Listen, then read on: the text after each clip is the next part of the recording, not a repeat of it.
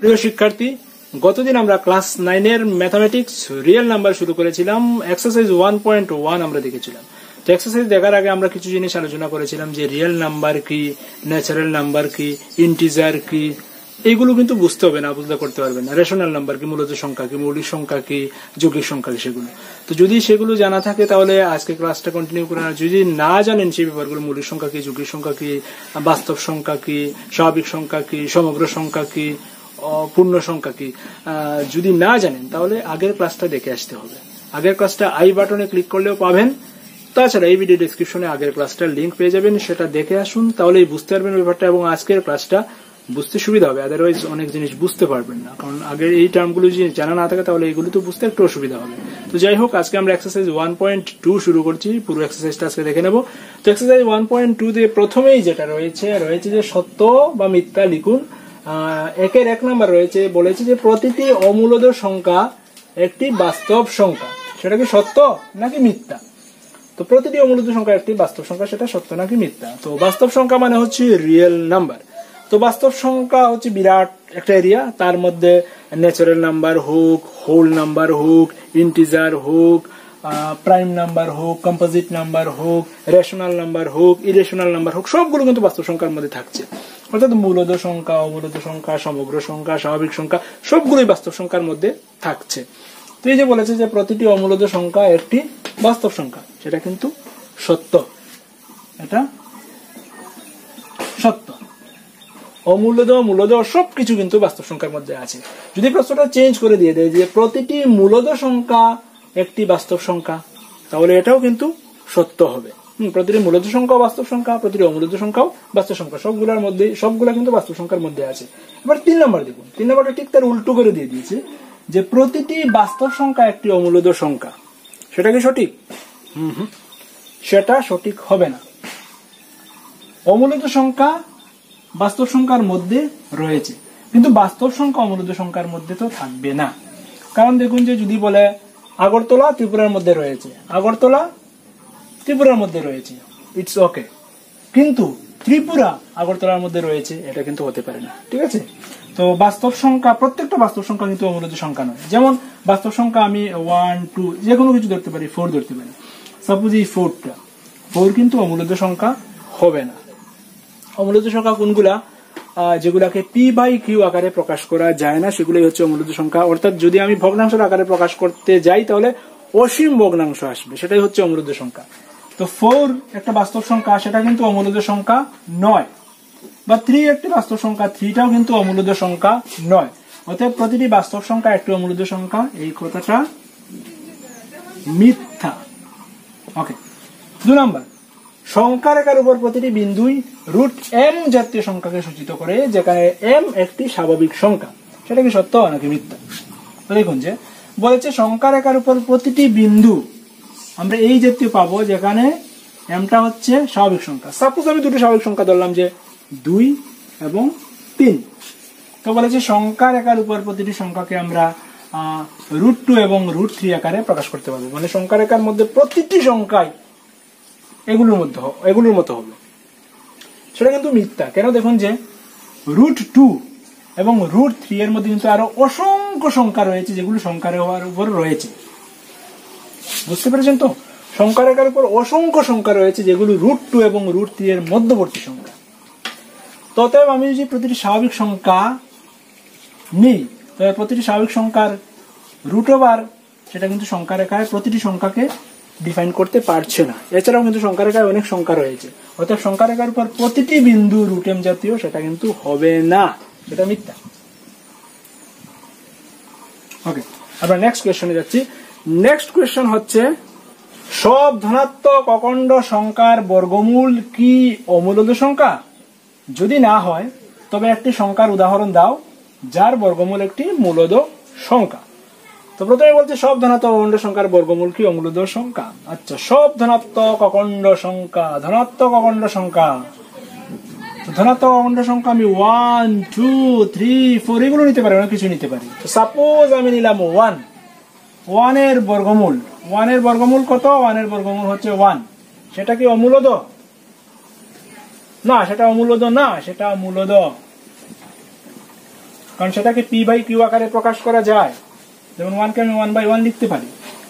যদি আমি 2 নেই, √2 এর বর্গমূল হচ্ছে √2, সেটাকে আমি পি বাই কিউ আকারে লিখতে পারবো না। এটা হচ্ছে অমূলদ সংখ্যা। ওকে, যদি 3 নেই, √3, সেটাকে আমরা পি বাই কিউ আকারে লিখতে পারবো না, সেটাও হচ্ছে অমূলদ।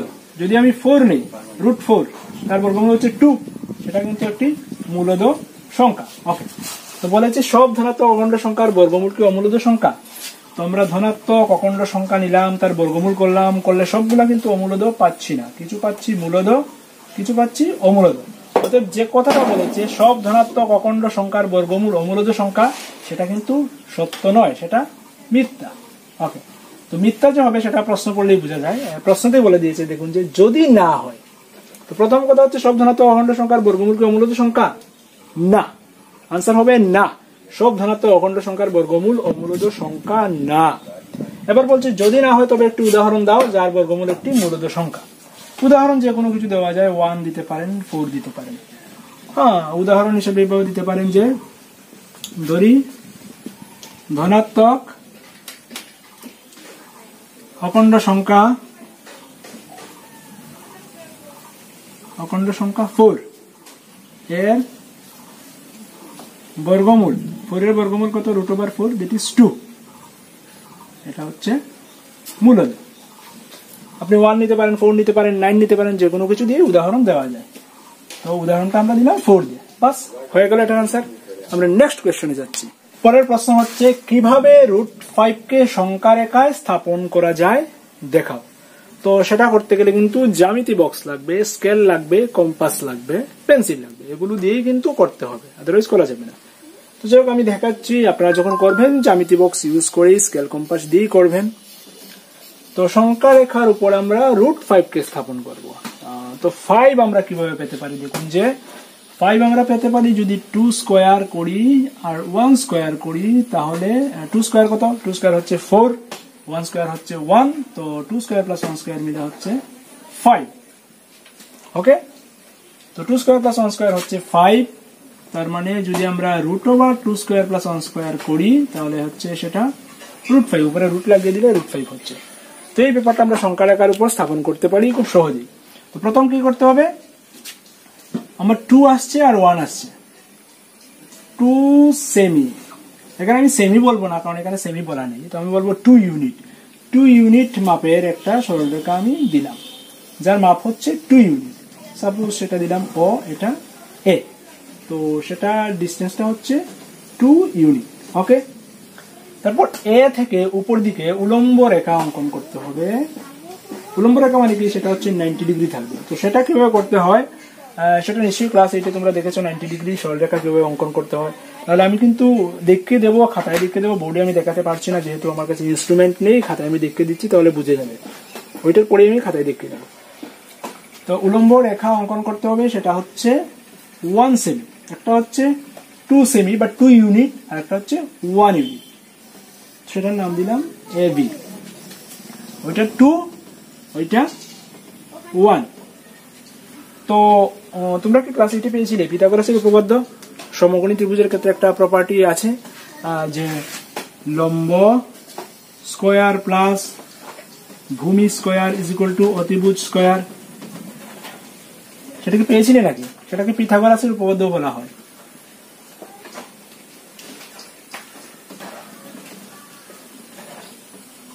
পেয়েছো নিশ্চয়ই, হয়তো ভুলে গেছো। যদি ভুলে যাও তাহলে লিখে নাও এটা, যে পিথাগোরাসের উপপাদ্য সেটা হচ্ছে সমকোণী ত্রিভুজের ক্ষেত্রে, যে কোনো ত্রিভুজের ক্ষেত্রে হবে না, শুধুমাত্র সমকোণী ত্রিভুজের ক্ষেত্রে হবে। সমকোণী ত্রিভুজের ক্ষেত্রে লম্ব স্কয়ার প্লাস ভূমি স্কয়ার ইজ ইকুয়াল টু অতিভুজ স্কয়ার, সেটা কিন্তু জানতে হবে, নাহলে হবে না। তো সমকোণী ত্রিভুজ কি সেটা নিশ্চয়ই জানো। যে ত্রিভুজের একটি কোণ সমকোণ তাকেই বলা হয় সমকোণী ত্রিভুজ, অর্থাৎ যে ত্রিভুজের একটি কোণ 90 ডিগ্রি রয়েছে তাকেই বলা হয় সমকোণী ত্রিভুজ। তো আমাদের এই যে সরলরেখা দুটো দিলাম, তার সঙ্গে এইদিকে একটা জয়েন করে নিলেই সেটা একটা ত্রিভুজ হয়ে যাচ্ছে, যার একটা কোণ 90 ডিগ্রি হচ্ছে, তো সেটা একটা সমকোণী ত্রিভুজ হচ্ছে। তো সমকোণী ত্রিভুজের ক্ষেত্রে লম্ব কি, ভূমি কি, অতিভুজ কি, সেটা কি জানো? নিশ্চয়ই জানা আছে। দাঁড়িয়ে আছে যে লম্বালম্বি হবে, সেটা হচ্ছে লম্ব। যেটা শুয়ে আছে, মাটির সাথে লেগে আছে, ভূমির সাথে লেগে আছে, সেটা হচ্ছে ভূমি। আর বাকি রইল যেটা, সেটা হচ্ছে অতিভুজ। ওকে, এটা হচ্ছে সমকোণী ত্রিভুজ, এটা 90 ডিগ্রি কোণ রয়েছে। ওকে, তো সমকোণী ত্রিভুজের ক্ষেত্রে লম্ব স্কয়ার প্লাস ভূমি স্কয়ার ইকুয়াল টু অতিভুজ স্কয়ার। তো আমার এই ত্রিভুজের ক্ষেত্রে আমরা কি পেতে পারি? ত্রিভুজ ও এ বি এর ক্ষেত্রে ও এ square plus O B A B square, A B square is equal to, একটা হচ্ছে লম্ব, একটা হচ্ছে অতিভুজ। তো এটা হচ্ছে 2 ইউনিট, ও এ হচ্ছে 2 স্কয়ার প্লাস এ বি হচ্ছে 1। যদি আমি রুট ওভার লাগিয়ে দিই দুটোর উপরে, তাহলে হচ্ছে root over is equal to root over Obi square. Root over Obi square মানে কি? ওবি। আর এটা কত হচ্ছে? 2 স্কয়ার মানে 4, আর 1 স্কয়ার মানে 1, root 4 plus 1 is equal to Obi. তার মানে আমি ওবিটা কত পেলাম? Obi is equal to root 5। তো আমি রুট 5টা, তো ওবিটা আমরা পেয়ে গেলাম রুট 5, মানে এই ডিস্টেন্স যেটা সেটা হচ্ছে রুট 5। তো সংখ্যা রেখার উপর আমরা কিভাবে সেটাকে স্থাপন করব? এটা তো সংখ্যা রেখা ছিল, সংখ্যা রেখার উপর আমরা এই লাইনটা নিলাম। তো এই ডিস্টেন্সটা কম্পাস দিয়ে মেপে জাস্ট ওইটা সমান করে ওই দিকে দাগ দিয়ে দিলেই হবে। তো এই যে দাগ দিলাম, 0 থেকে এই যে এতটুকু, এতটুকু হচ্ছে রুট 5, এতটুকু হচ্ছে রুট 5। তো অঙ্কন করতে গেলে অঙ্কন প্রণালী লিখতে হবে। তো অঙ্কন প্রণালীটাও আমি দিয়ে দেবো, এবং অঙ্কন কিভাবে করতে হয় সেটা আমি খাতার মধ্যে লিখে দেবো, তাহলে তোমাদের সুবিধা হবে।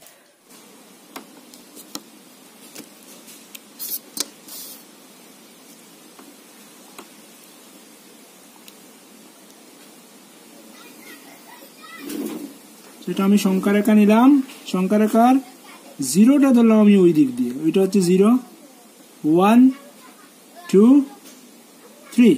ওকে, তো ওইটার নাম দিলাম ও, এইটা দিলাম এ, কারণ এটা 2 ইউনিট, এটা 2 ইউনিট নিলাম।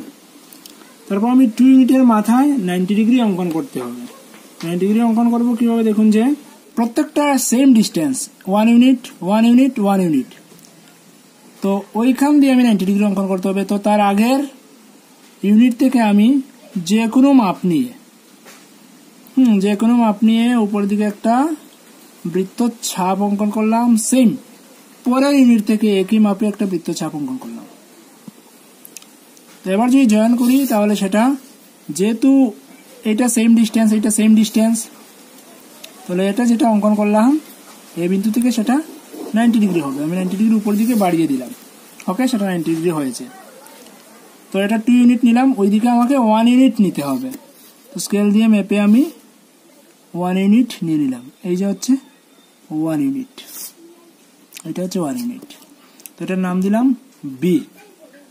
তো এটা 2 ইউনিট নিলাম, এটা 1 ইউনিট নিলাম।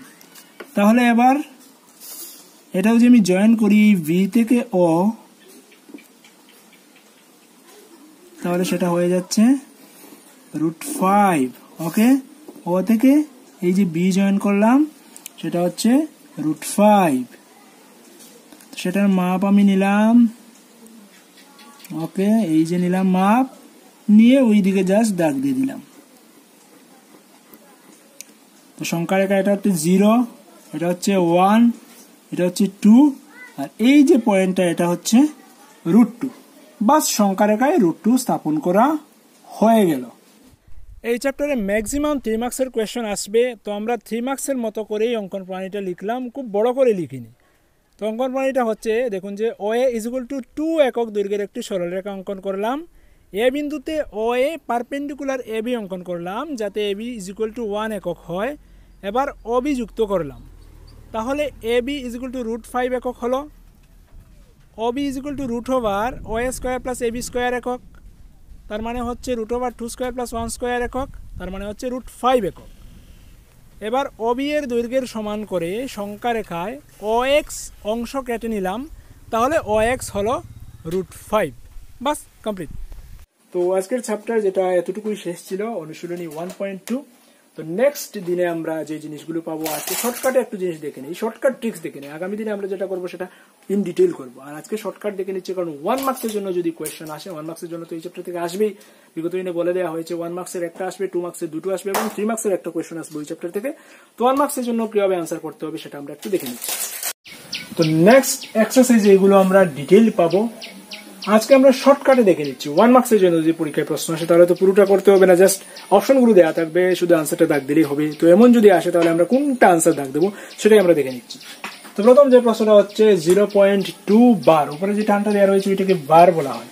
তো এটা 0.2 বার থাকতে পারে বা 0.2 ডট থাকতে পারে, একই ব্যাপার। যেমন ওইটার ক্ষেত্রে দেখুন যে ডট রয়েছে, 2 এর উপরে ডট রয়েছে, 5 এর উপর ডট রয়েছে। ডট মানে কি? এই দুটি সংখ্যার উপর ডট রয়েছে মানে এই তিনটা সংখ্যা বারবার রিপিট হবে। এই যে 0.2 বার মানে কি? 0.2222 অসংখ্য বার আসবে, বা 0.2 ডট মানে এই 2টা বারবার আসবে। 0.53 বার মানে 0.53535353 বারবার আসবে। এটা হচ্ছে আবৃত দশমিক সংখ্যা, এভাবেই লেখা হয়। তো তার আনসার কত হচ্ছে? সেটাকে যদি আমরা পি ভাই কিউ আকারে প্রকাশ করি তাহলে তার মান কত হচ্ছে? ভগ্নাংশ আকারে প্রকাশ করলে তার মান কত হচ্ছে? 0.2 বার, সেটা হচ্ছে উপরে 2 থাকবে, নিচে কয়টা সংখ্যার উপরে বার দেওয়া রয়েছে? একটা সংখ্যার উপরে বার দেওয়া রয়েছে, একটা 9 হবে। Very easy. তো 0.2 বার মানে হচ্ছে 2/9। আর 0.53 বার মানে হচ্ছে 53, কয়টা সংখ্যার উপর বার দেওয়া আছে? দুটো সংখ্যা, দুটো 9। ওকে, পরেরটা 2.93। এটাকে তো একটা জিনিস দেখুন যে 93 আছে, কয়টা সংখ্যার উপর বার আছে? দুটো সংখ্যার উপর বার আছে, তো নিচে 99 হচ্ছে। আর উপরে কত হচ্ছে? 293 মাইনাস 2। পয়েন্টের আগে যে সংখ্যাটা থাকবে সেটাকে মাইনাস করতে হবে। পুরো সংখ্যাটা আমি লিখলাম 293, কিন্তু পয়েন্টের আগে 2 রয়েছে, সেটা মাইনাস করতে হবে। সেটা মাইনাস করলাম, করে হচ্ছে 291/99। সেটাকে তোমরা কেটে নিতে পারো, ছোট করে নিতে পারো। কাটলে কি হচ্ছে? 33, আর এদিকে হচ্ছে গিয়ে 39 যে 27, 21, 37 যে 21, 97/33 হয়ে যাচ্ছে। ওকে, আর এই যেগুলো, এটার ক্ষেত্রেও কি হচ্ছে? যেহেতু পয়েন্টের আগে কোনো সংখ্যা নেই তাহলে মাইনাস করার কোনো ভেজাল থাকছে না, এটাতে মাইনাস করার কোনো সমস্যা থাকছে না। এটাতে 2 ছিল বলে 2 মাইনাস করতে হয়েছে। তো ইন ডিটেইল যখন আমরা নেক্সট চ্যাপ্টারে করবো তখন বুঝে যাবে কেন মাইনাস করতে হলো। তো সেটা হচ্ছে 2, 3, 5, তিনটা সংখ্যা রিপিট হচ্ছে, তিনটা 9। এইটা সংখ্যাটা হচ্ছে 3178, কয়টা সংখ্যা রিপিট হচ্ছে? তিনটা সংখ্যা রিপিট হচ্ছে, কিন্তু দশমিকের পরে একটা সংখ্যা রয়েছে যেটা রিপিট হচ্ছে না, তাই একটা 0 বসাতে হবে। এই ট্রিক্স গুলো মনে রাখবে। যদি দশমিকের আগে কোনো সংখ্যা থাকে তাহলে সেটা মাইনাস করতে হবে। দশমিকের পরে যে কয়টা সংখ্যা রিপিট হচ্ছে ততটা 9 বসবে নিচে, আর যদি কোনো সংখ্যা একটা এক্সট্রা থাকে যেটা রিপিট হচ্ছে না ততটা 0 বসবে। যেমন এটার ক্ষেত্রে হচ্ছে 32, সেটার মান হচ্ছে 3200 হওয়া লিখতেই হবে না। দুটো সংখ্যা রিপিট হচ্ছে, দুটো 9, দুটো সংখ্যা রয়েছে দশমিকের পরে যেগুলো রিপিট হচ্ছে না, দুটো 0, বাস হয়ে গেল। সেটাকে কেটে ছোট করে নিতে পারে, এটাকেও কেটে ছোট করে নেবে, এটাকেও কেটে ছোট করে নেবে, সেটা হচ্ছে তোমাদের দায়িত্ব। তো আজকে ছিল এই রিভিশন। নেক্সট ডেতে অনুশীলনী 1.3 নিয়ে আলোচনা করবো। তখন ভালো থাকবেন, কিপ ওয়াচিং, কিপ সাপোর্টিং। আর ভিডিওটাকে অনেক স্টুডেন্টের সঙ্গে শেয়ার করবেন যারা ক্লাস 9-এ উঠেছে তাদের সঙ্গে। যারা 8-এ ছিল তারা সবাই ক্লাস 9-এ উঠবে। তো সবাইকে শুভকামনা, আর আগামী দিনে আবার দেখা হচ্ছে। আজকে এখানে রাখছি, ধন্যবাদ।